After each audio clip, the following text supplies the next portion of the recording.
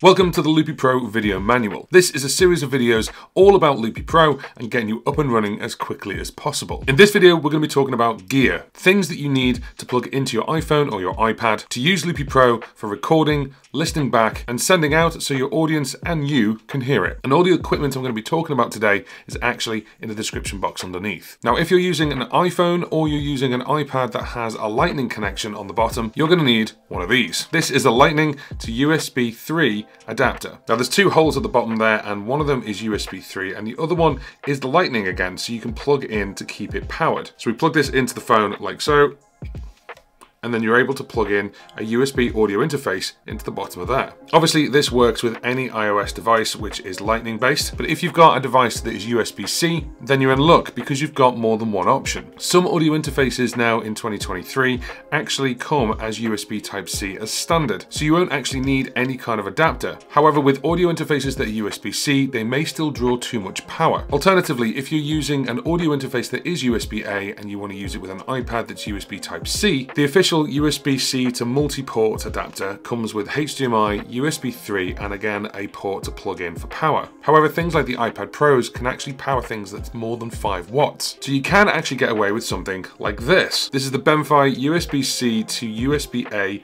adapter. It's really tiny and it's really cheap. In fact, it comes in a pack. The next piece of equipment is what's going to become the central brain for where you plug in and where the audience can listen to you, and it's an audio interface. Now there's loads of audio interfaces out there in the market, and if you've already got one, great. But if you haven't, the first thing you need to think about is how many things am I going to plug in? For example, right here, I've got the Mini Fuse 2 by Arturia. That will give me 2 ins, and it will also give me then 2 outs to a speaker, as well as a headphone jack, so I can hear it as well. The reason you'll want headphones or a headphone jack is you can do some clever things. For example, you can send the click track to your headphones, but the audience can't hear it. But if you're looking to plug in 4, 5, 8 different things, you're going to need a bigger audio interface. Now the nice caveat with that is most audio interfaces that are a little bit bigger normally come with their own power supply. So you would plug the audio interface into the power anyway, and then you just need to connect it. Now if it's a USB-C one, it goes straight into a USB-C iPad. However, if it is a USB-A one, no problem, you could just get away with something like that, as opposed to having a full multi-port adapter like this, or something like this that I use, which is the hyperdrive. The reason I use the hyperdrive is because I can put this cable extension on the end, so it doesn't have to be flush with the iPad, but you can take that off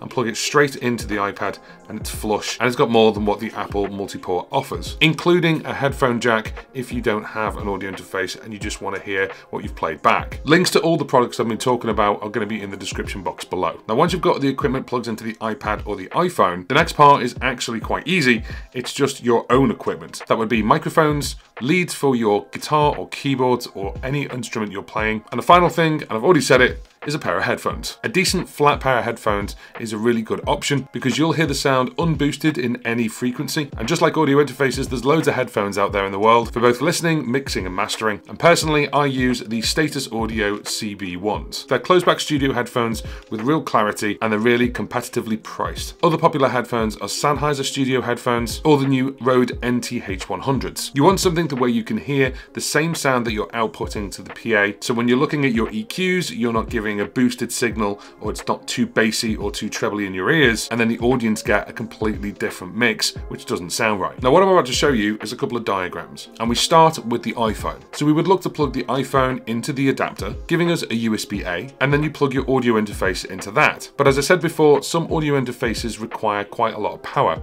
and you may get this, where it says this accessory is actually drawing too much power. And this is the reason for the power input here, so you can actually plug it in and keep it powered. Now the next piece of equipment is actually if you want to keep it powered, but also keep it portable, and that's a power bank. Loads of people have power banks to charge their devices on the go. That's what they were designed for. But the other advantage for things like Loopy Pro and plugging in an audio interface is actually powering those devices. Now this one is a little bit of an older one, but this is a RavPower. It's a 23,000 milliamp power supply. So I can just plug the normal Apple charging cable USB into here, and then the lightning goes into here. Of course, if you've picked up a new iPhone over the past couple of years, you'll notice in the box now, it's actually lightning to USB Type-C. And the great thing about that that is you can pick up a good power bank that's got USB Type-C with even more wattage delivery and use that cable. Let's recap for iPhone. We've got the iPhone running Loopy Pro. We're going to plug our adapter in, which gives us the USB-A that we need. And then from there, we can plug in our audio interface. And depending on which audio interface you have, you could power the audio interface yourself with its own power supply.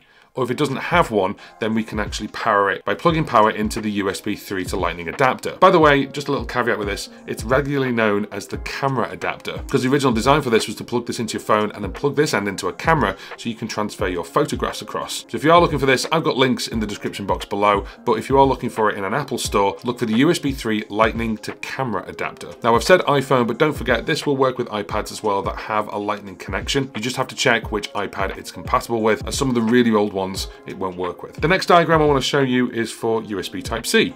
So we're going to go over to iPads that have got USB Type-C, which quite a lot of them and all the new ones now pretty much are USB Type-C. So two options. One is the powered option, and this is the simplest one of all, where it's a USB-C cable going into the iPad and the other end of that goes into your audio interface. The more advanced iPads like the latest iPad Air and the iPad Pros have enough power in them to actually power the audio interface. But bear in mind, it is taking more power from the iPad, so it's going to drain your iPad down a little bit quicker. Alternatively, if that audio interface that you're plugging into has its own power supply, you can just plug that into the mains. This is the simplest solution. It's iPad, USB-C cable, and then into the USB-C audio interface. Now just to go back to this one, for example, this actually is USB-C when you plug it in, but the cable they supply is USB-C to USB-A, and that's okay, because what we can actually do is use the power cable that comes with your iPad and just plug that straight in and it works. If we're going from USB-C to USB-A for any reason, then we'll need to do two things. One is have some kind of adapter, and if the audio interface has its own power supply, then you'll get away with something like this. Whereas if it doesn't, then you're going to need either the official Apple multi-port adapter or a third-party equivalent. Now, once you've plugged everything in, audio interface-wise, we're plugging in our microphones, our guitars, our keyboards, whatever you're plugging in into your inputs. We've got the gains for your inputs, and then you'll have your headphones, and some audio interfaces have a separate headphone mix to the master out. And then we have our master out where we go over to speakers or a PA, depending on what you're doing, whether you're doing this at home or on stage. Now, if you're using a bigger audio interface, the great thing is with the audio core inside the software for iOS, Loopy Pro understands what it is. Now, again, there's loads of different companies who make audio interfaces with multiple ins and multiple outs. And again, I trust a company called Arturia, and this is the Arturia Audio Fuse Studio. Now, it's not a cheap piece of kit, and this actually runs my studio, but we have multiple ins at the front, and there is an absolute plethora of I/O on the back, including multiple USBs, and it has its own power supply. This is really, really handy because the next part of hardware that we're talking about and gear is USB. If you're plugging things in like a USB keyboard, I have the great advantage of plugging it into here, and then this is USB-C out. It's just a USB-C to USB-C cable, and it understands and sends the information for both through to the iPad. Also, that audio interface has multiple ins and multiple outs. So if I want to, I could route the click track to somewhere else. I could route each individual loop to somewhere else if I really, really wanted to. Or I could just give out a stereo signal. Now, if you don't have that luxury of having audio interfaces that have USBs on board, then the other thing you're going to need if you want to plug anything in by MIDI, like a USB musical keyboard, for example, is you're going to need some kind of hub. Now, you can get powered hubs and non-powered hubs, but from places like Hyperdrive, Anchor, and all these other different companies, they make powered and non-powered USB hubs. But this is where I'd say just be careful. Not every USB hub is born equal. Some USB hubs are just there to power devices and don't actually transmit data. So if you're thinking of buying a powered USB hub, make sure it will transfer the data as well as power the devices.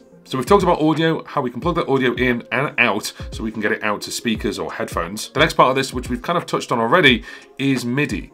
So we've talked about MIDI keyboards and plugging in by USB, but you've also got things like MIDI controllers. Something like this, which is the MPK Mini Play, has its own sounds, but it does have USB. And I can use it as a MIDI controller to control the sounds of both keyboards, drums, and even controls here inside Loopy Pro for Loopy Pro itself, or one of the apps, maybe like a keyboard or a synthesizer one, or maybe an effect in the form of AUV3 plugins and MIDI. If you're looking for controlling the loops without touching the iPad at all, then you've got something like this. This is the Akai MPC40 Mark II, and what's really clever is Michael has actually designed Loopy Pro to work by default with a couple of MIDI controllers, including this one.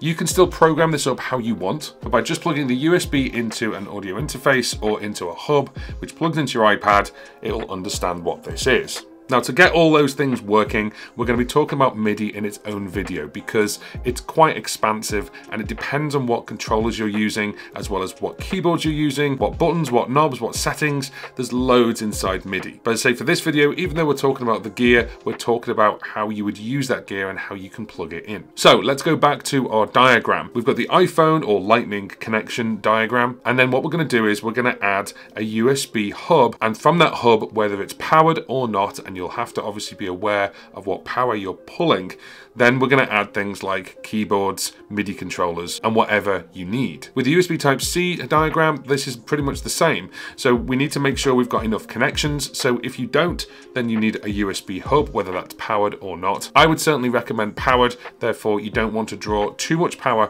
from the iPad and drain it so it only lasts like half an hour or an hour, where it would have actually lasted hours longer. And when you start plugging things in and it does drain too much power, you just get the same message anyway, saying that it's drawing too much power and it won't work. Now, the final part of connections is actually Bluetooth. iPhones and iPads have Bluetooth built in, and there are now on the market Bluetooth pedals or Bluetooth adapters where you can connect something that wouldn't traditionally be connected by USB, but actually you can connect it by Bluetooth. So as I record this, one of the newest pedals that's come out of the market, which has got Bluetooth on, is the Boss FS1 Wireless or FS1WL. It does have connectivity to plug traditional pedals in, but it will actually connect by Bluetooth to an iPad or an iPhone. It even has an app so you can program these buttons up. Then all you've got to do is exactly the same as a MIDI keyboard or a MIDI controller and just program it up, which we'll discuss in the MIDI video. With other things like air turns and Bluetooth pedals, the number one thing you need to make sure is how it outputs its data via Bluetooth. Some of them do it by CC number, some of them do it by program change, which is PC, but it's good to know which numbers it's doing